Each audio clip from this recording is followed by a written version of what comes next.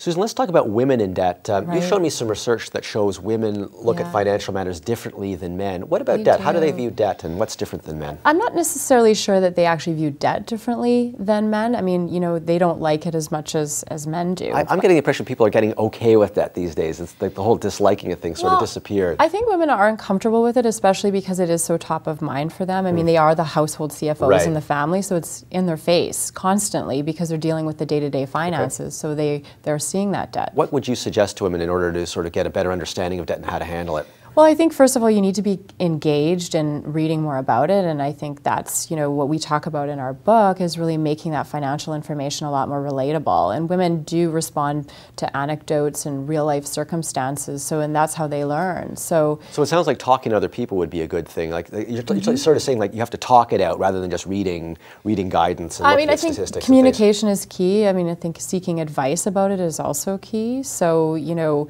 women are great at asking questions. So almost like it's a good idea to find a mentor who's really done well with their money and consult them. Absolutely. Or a financial advisor. Okay, thanks, Susan. You're welcome.